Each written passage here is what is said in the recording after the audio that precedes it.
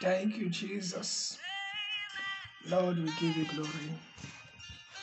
I thank God for the last Saturday for the month of August. I give God all praise. I give him all the honor. I thank you because I know God has been so faithful to you and me. And God has really shown us mercy and loving kindness all this while. So there is a good reason for we to appreciate God. There is a good reason for we to celebrate God. Because it's not by your righteousness, it's not by the things you are doing that God saw that made you to be alive today. It's just the grace of God. This morning while I was going up for evangelism, I stayed in Port Harcourt, precisely in Oyibo. I was going down to the Irebe houses. So walking through the mortuary called Oweda Mortuary. Before getting there, I saw an ambulance coming out from there. And getting close to the mortuary, I saw another ambulance entered. And I saw about 2 ambulances waiting for the other one to go out. And it dawned on me that, wow, just only today they are about to take away 4 people. And people are dying daily. And it dawned on me that indeed God has been faithful to me. God has been faithful to you. God has been faithful to your family, everything that has to do with you. So you have a reason to appreciate God. You have a reason to say, Father, thank you for the life you've given unto us, for the strength. Let me, if I want to say something, most people who died, it was not because we were too better than them or too holy than them. Just mercy decided to show you favor. So we appreciate God for his faithfulness and his loving kindness. And I know that the way God carried you from the beginning of this month, he will make you to see the end of this year. In the mighty name of Jesus. Okay. I want to share God's word with you. And I know the word is going to do you good. And I pray that God will give us understanding. The problem of believers is not that we don't pray. It's just that we don't know how to practice the word we are hearing. That is the problem of believers. We don't put to practice what we are hearing. Some of us, we have been going to church right from when they gave birth to us. Some of us, they gave birth to us in the church. We have been hearing teachings, but we never put to actions the teachings. Just this morning, I'm going to show you, or this afternoon, I'm going to show you a place, and we are going to see what Jesus said concerning us, who listen to message, who hears the sayings of God, and yet don't put it to practice. So I want to talk about build on the rock. I would like you to stay tuned. Build on the rock. Build on the rock. In Luke chapter 5 verse 4, and I read, it said, now when he has left speaking, he said unto Simeon, launch out into the deep and let down your net for a draught. He said, launch out into the deep and let down your net for a draught. This was Peter. After when Jesus died, he backslided and returned back to fishing. And Jesus found him and also did a miracle for him too. Because he has struggled and has tried to labor through the night and there was nothing. But one thing I want to say this morning, and this is a teaching I've been using throughout yesterday and today. I just want to give it out to people on Facebook because it's going to do you good. God's will for us is good success. That is one thing I want to say this morning. The will of God for us is good success. In Joshua chapter 1 verse 8, the Bible said, thou shalt have good success. That was what the book of Joshua said. He said, and thou shalt have good success. That is to say, there are success that is not good. There are success that is not from God. Even said that the devil also makes people to succeed. He said, and thou shalt have good success. God wants us to prosper in whatever we do. God wants us to prosper in whatever we are doing. And beloved, the Bible says, I wish above all I wish above all, in John chapter 2, he said, beloved, I wish above all that you prosper and be in health, even as thy soul prospereth. He said, above all, beloved, I want you to prosper. That is God speaking to us. He wants us to prosper, not only in prosperity, also to be in divine health, not only in divine health, and also let our soul be ready for him when he will come. Any prosperity that comes without your health in good condition is not prosperity from God. And any prosperity that will make your soul not to be in line with God is not a good prosperity. The Bible says, what shall it profit a man if he gains the whole world and lose his soul in the burning hell? So that is to say that there are people that are succeeding, but their soul is not in a proper condition. That is why we saw the case of Lazarus and the rich man. The rich man was rich, had everything at his disposal, but yet he ended up in hell. But that will not be a portion in the name of Jesus. Now, however, know that a good spiritual foundation is what guarantees a good success. A good spiritual foundation is what guarantees a good success. If your foundation is not solid, if your spiritual foundation is not strong, then there will be no good success. Before you are seeking for a good success, how good is your foundation? How good is your foundation? Now, in every venture, foundation determines the future. In every venture, foundation determines the future, determines the quality of life, determines the durability, and determines the longevity of that venture. If the foundation is not okay, that venture doesn't have a future. Just like an organization without a structure. Every human being has a structure, and that is a skeleton. Any human being that there is no skeleton in the body cannot stand erect and will not even be alive. So in every venture, there must be a foundation.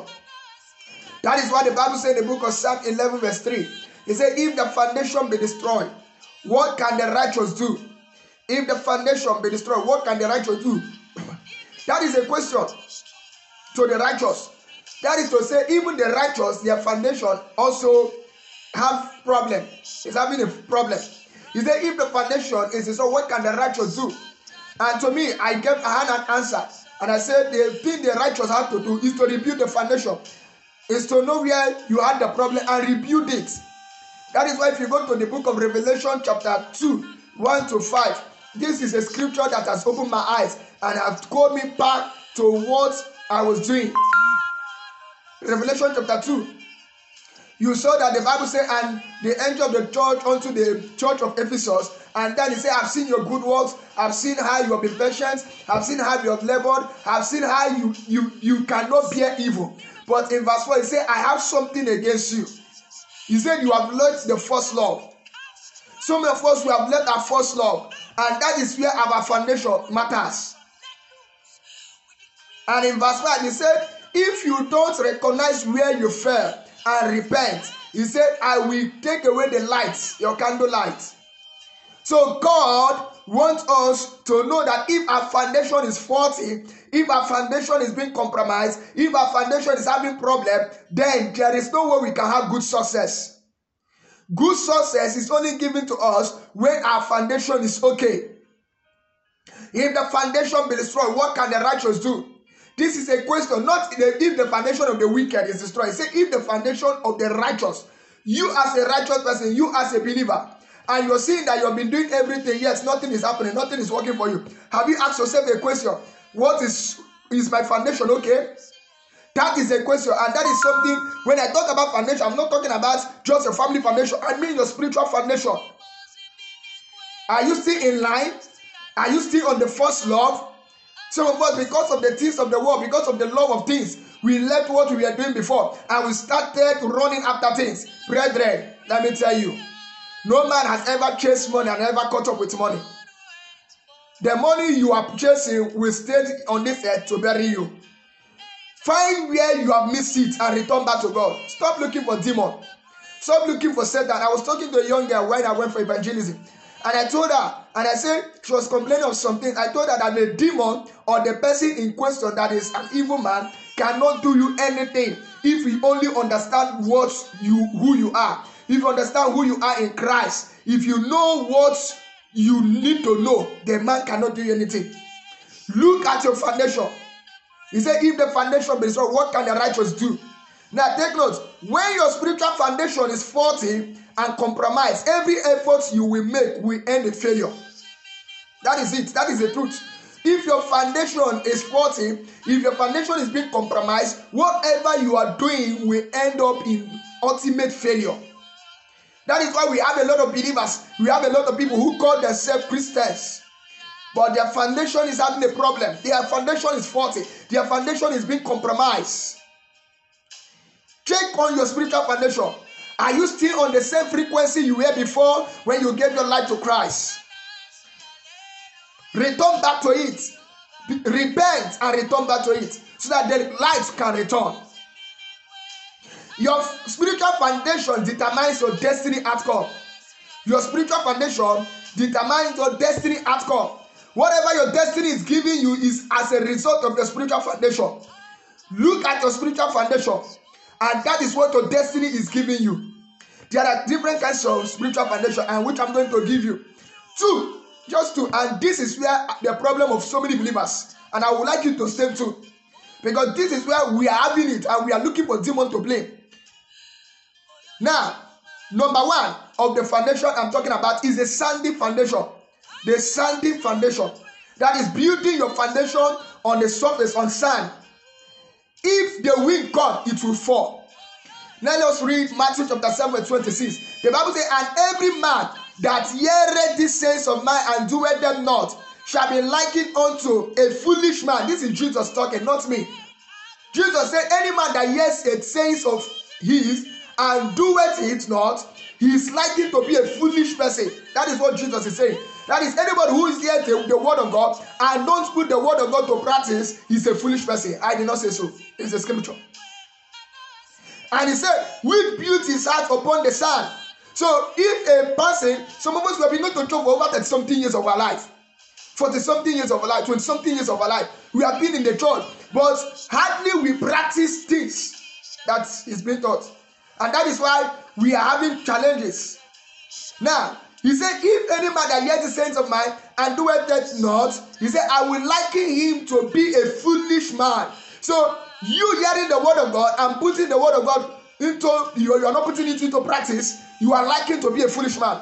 And he said, you are building your house on a sand which will fall one day. It will not last long. It won't last long. So you are expected to do. Now, Peter failed because his foundation was corrupted. Peter failed because his foundation was corrupted. Because when he left the first love, after Jesus died, he ran back to fishing. And he said, let's go for a fishing. And ran back. That was where he failed. But when he recognized where he failed, he returned back.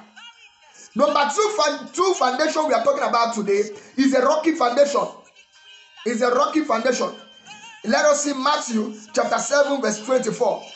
He said, therefore, whosoever hear the sayings of mine and doeth them, I will liken him unto a wise man. I will liken him unto a wise man. Whosoever that hears the sayings of mine and doeth it, he said, I will liken him to become a wise man.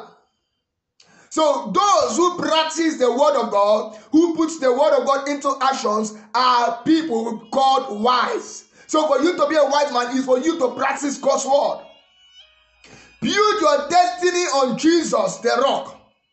Jesus is the rock that cannot fail. Jesus is the rock that cannot be destroyed. Jesus is the rock that cannot disappoint us. Build your destiny on Jesus, the rock. He said in Psalm 127 verse 1, he said, except the Lord build the house, they build and build it in vain. Except the Lord watch the city, the watchman watcheth in vain. It is Jesus that can help us, that can steady our life. If you fail in life, take note of this. I'm saying it to you. Look watching me now. If you fail in life, it is not because your enemy is powerful, it's because your spiritual foundation is weak. That is it. If you fail in life, it's not because your enemy is powerful, is because your spiritual foundation is weak. If you understand who you are in Christ, if you understand what your spiritual foundation is, you can stand anyone that calls himself an enemy. So your enemy is not powerful because they are powerful. It's because your spiritual foundation is weak. He said, if the edge is broken, the serpent will bite.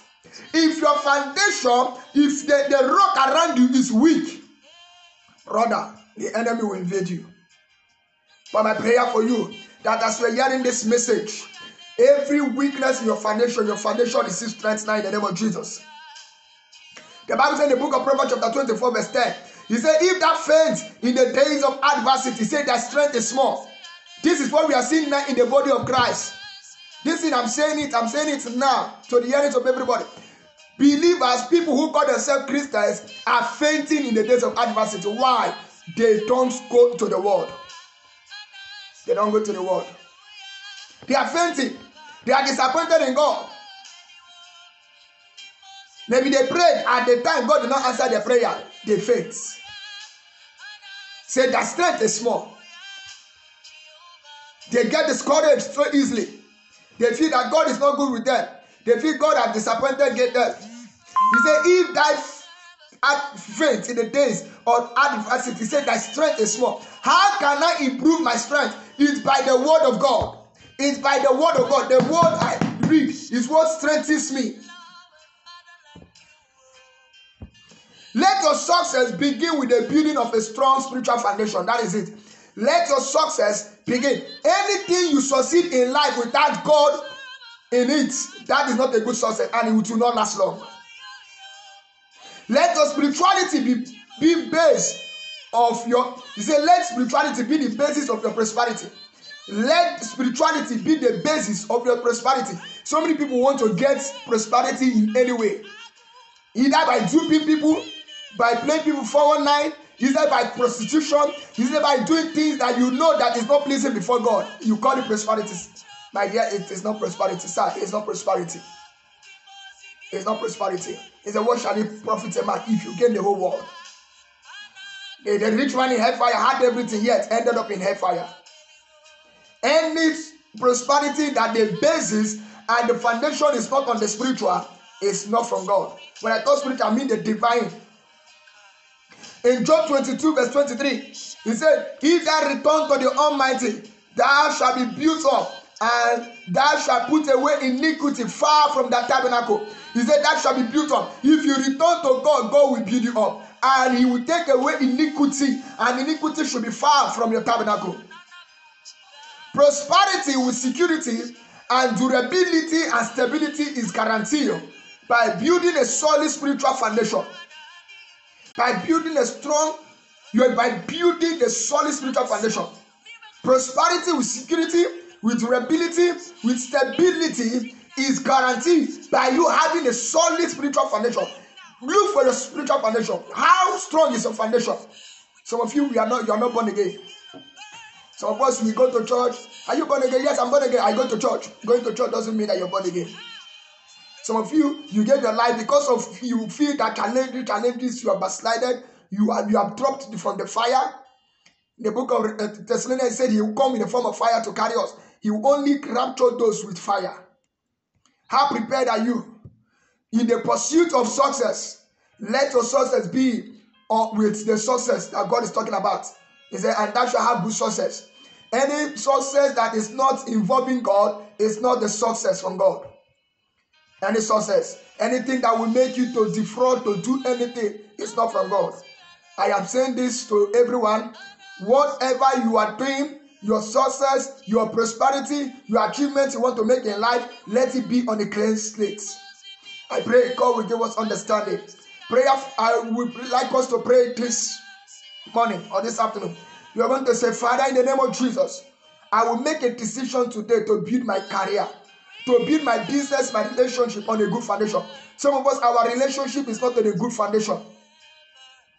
On a good foundation. Some of us, we call ourselves Christians, we call ourselves believers, but our relationship is on a negative foundation. And that is why we are having a problem. He said, if the foundation be destroyed, what can the righteous do? The only thing the righteous have to do is to rebuild the foundation. So I'm charging you today Check where you fell. In Revelation, I would like every one of you to read Revelation chapter 2, verse 1 to 5. Check and tell the Holy Spirit to speak to you. You see what God is speaking to you. I thank you for listening to this broadcast this morning or this afternoon. God bless you.